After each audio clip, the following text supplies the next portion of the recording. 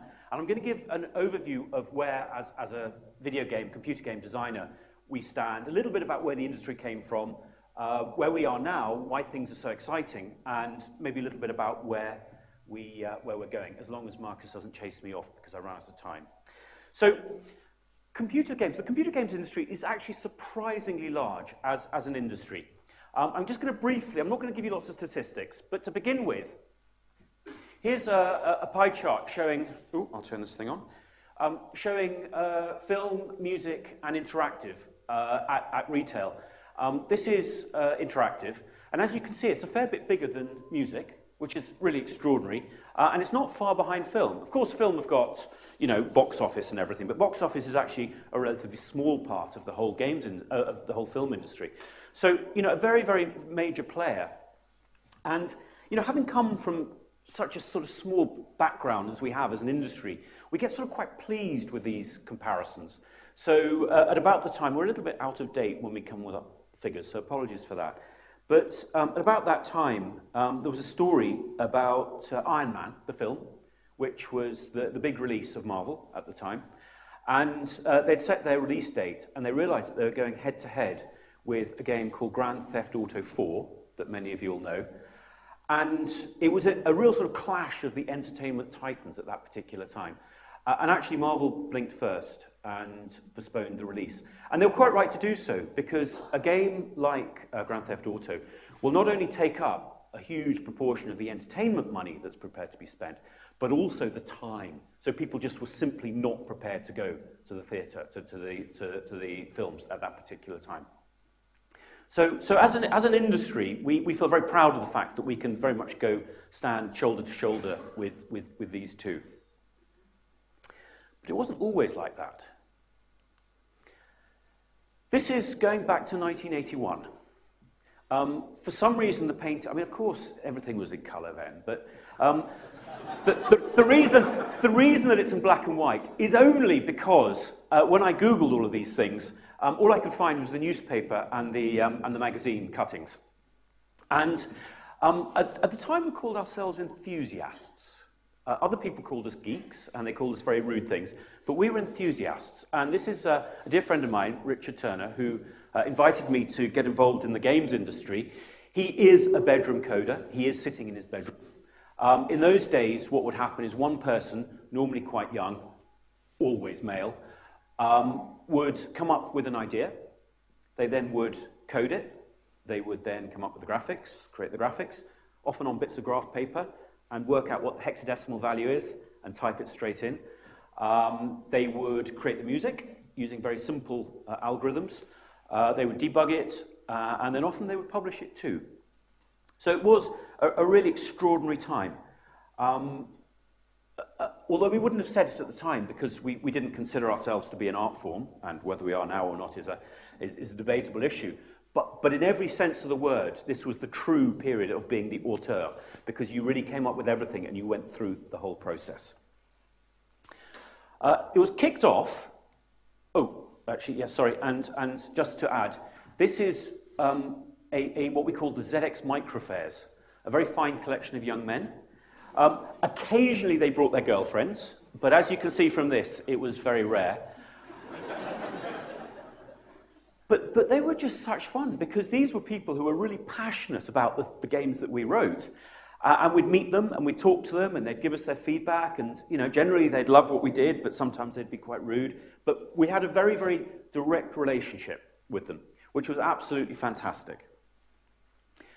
The industry kicked off back in 1980 with the Sinclair ZX80. Clive Sinclair produced it. It had 1 whole K of memory. To put that in context, and I just can't get over this. You know, my iPhone is 32 gig, so it has 32 million times more memory than this thing. It was followed by the ZX81, which also only had 1K. But the sorts of things that we were doing was writing chess programs. We wrote a chess program that actually played a really good game of chess in 1K. It was absolutely extraordinary. So this kick-started an industry that in the UK, for whatever reason, we were particularly good at. But actually, I think it's Probably not a coincidence. I think it's the fact that the British psyche is all about, the reason that the steam age, you see, I'm not totally off the subject, the reason that the Industrial Revolution came from the UK is because we, for whatever reason, are particularly good, I think, at merging the functionality and the beauty. You think of the steam engines. Very much in video games, it's about the aesthetic on one hand, and it's about the technology, and it's all driven by creativity.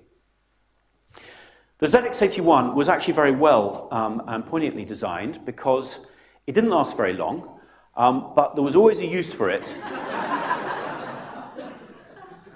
when you moved on to the Spectrum. Wow, even today, doesn't that look beautiful? 16 whole K of memory, and it was color. Absolutely wonderful. Anyway, and if you don't have one of these in your attic, you should buy one on eBay and stick it there, because one day it'll be very, very valuable. This was my first game. You may have noticed, I meant to point it out, but I didn't. That was the logo.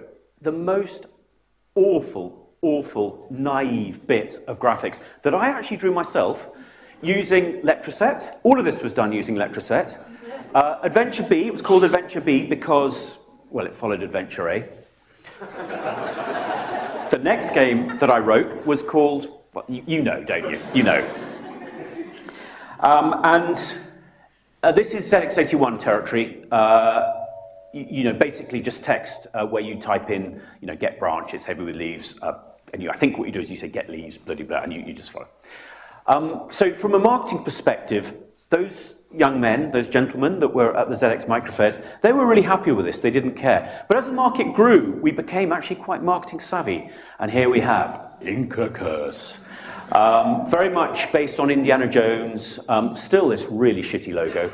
Unfortunately, we couldn't quite get rid of that. But I'm trying to demonstrate that actually we did learn fairly quickly that we couldn't just simply get away with Adventure B in really rubbish font, dominated by a really, really crappy logo. I mean, I just don't know. Arctic, why? We've got nothing to do. Arctic's got nothing to do with games. Anyway. Forward 15 years. Marcus mentioned Broken Sword. This is a game that I'm going to talk about a little bit later, so I mention it now. It is interesting because I wasn't actually paid for any of the games that I wrote. Had I been, I probably would have been paid about £100. This game, 15 years later, cost just over £1 million. So in that 15-year period, the cost to produce a computer game had increased by a factor of 10,000-fold. Which again is like the fact that you've got 32 million times, just unbelievably large numbers. At the same time, 1996, we at this stage were still very much, the audience was, well, they were the young men that you saw in the original picture, grown up a little bit, but many more women, a very eclectic mix, very wide and very broad demographic. And then all that changed, also in 1996, with the release of the PlayStation. And the PlayStation was extraordinary because what Sony did so brilliantly is they built a new market. They went into universities, they went into clubs, they convinced young people that this was actually the coolest thing they could do. And the market grew enormously. But in doing so, it was very much tailored at those young people, and those games became much more visceral, they became 3D. And it alienated an audience. It alienated all our core audience, the people that had played adventures, many of the older people, dare I say, who had loved the computer games and loved the sorts of games that we wrote. But it also meant that games became much, much more expensive to develop. So even nowadays, Grand Theft Auto 4 is probably $100 million. Hugely expensive.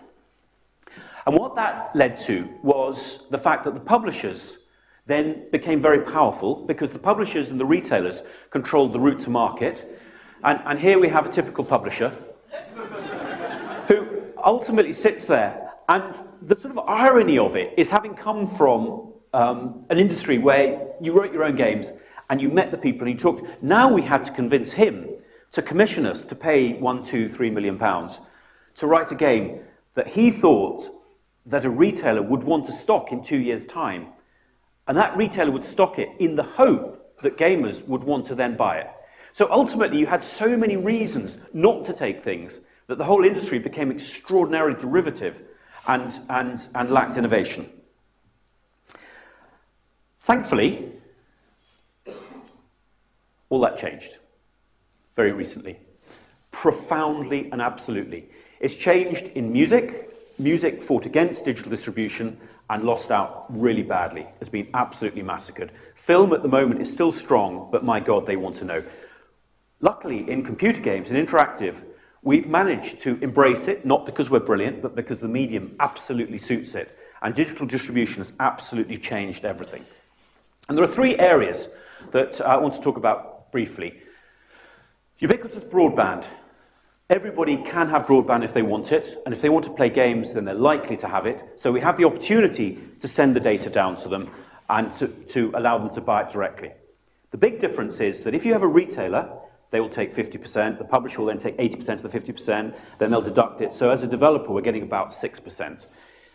By selling directly, we're getting 70%. We're getting more than 10 times as much, 10 times more as a proportion, which obviously absolutely blows the whole business model away. The market demographic. Ironically, Nintendo, when they produced the Wii and the DS, opened up the market back like it used to be. They drew in the sort of audience that had been very much alienated by the PlayStation. And it grew really, really fast. The irony, of course, is that actually the huge market that used to or loved Nintendo are now playing on smartphone, because instead of paying 20, 30 pounds for a game, they can pay one, or they can get it for free. So actually Nintendo, in a sort of ironic way, have lost out by the fact that they opened up this market, and then now they're not able to tap into it in the same way. But the big thing was that Apple releases the iPhone. Because before that, yes, of course there was phones, of course there were smartphones, but there were zillions of operators, all of whom thought that they should take the lion's share of any revenues. There were game developers who had to write for literally hundreds of platforms. It was a total and utter mess. And ultimately, nobody bothered doing it because it never worked. With iPhone, you have one phone. You obviously got slightly different specs, but ultimately, it's you know what your minimum spec is, and it's very powerful. So that was absolutely brilliant for us. What we did a year or so ago is re-release Broken Sword. Remember that it was 1996, so this is 15 years later. And we re-released. Now, one of the TED commandments is don't show off.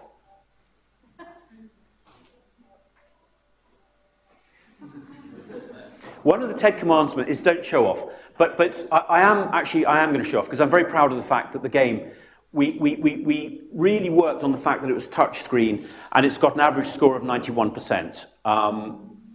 The game actually translated from the old PC to the iPhone really, really well. And suddenly we found ourselves as publishers. It was extraordinary.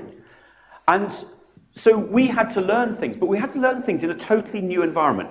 Anything that existed before just failed, doesn't exist anymore. It's not relevant. The marketing where you spent however many hundreds of thousands of pounds on television or cinema, or you bought pages in magazines, that is of no relevance whatsoever anymore. So what we're doing is we're learning at the same time as everybody else, but hopefully as a small company who now understands our audience, we can do it better than these big guys, these big monolithic companies with, in some cases, tens of thousands of people.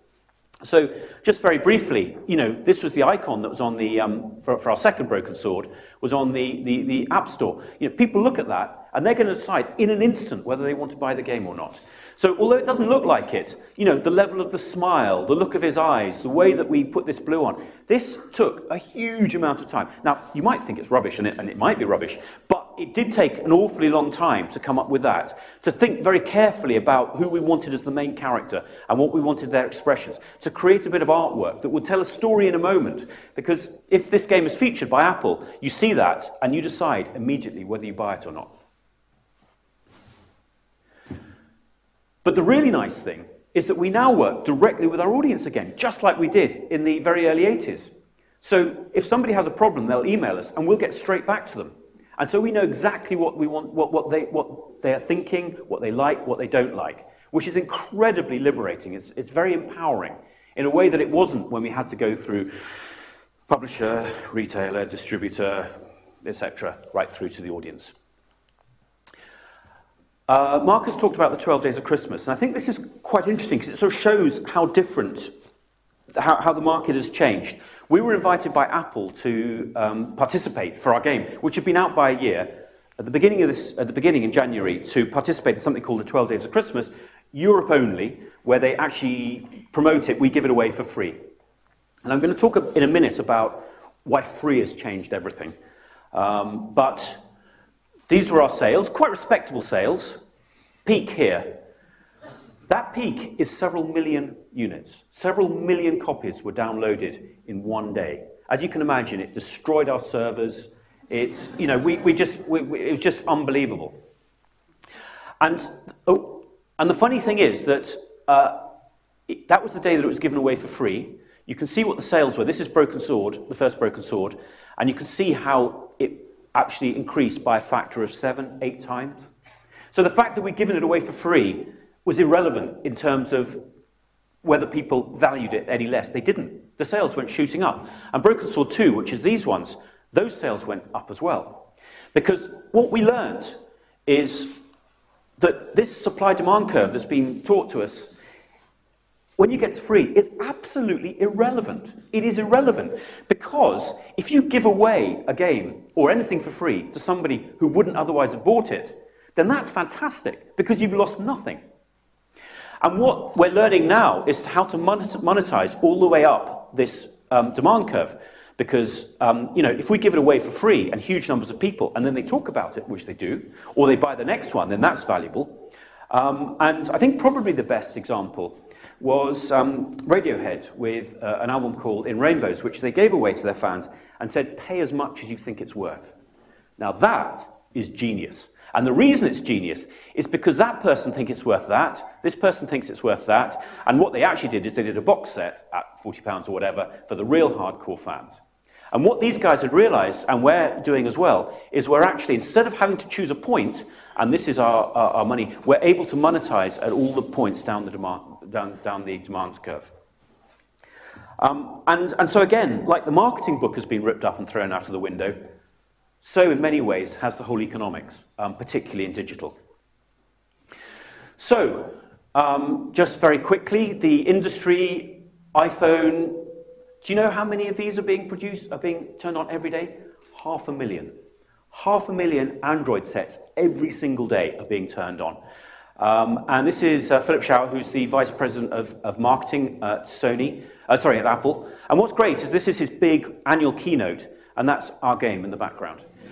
So the exciting thing is that, you know, Electronic Arts have tens of thousands of employees. We have like 2 or 3. But we are still very much part of the whole thing. So I'll skip over that. And so to go back to The New Age of Steam, which I think is a brilliant title, when I decided to go to university, I decided to do mechanical engineering. Because I really thought that actually mechanical engineering was going to be the excitement of STEAM. It was going to be about the creative use of technology. It was going to be about functionality and form and beauty.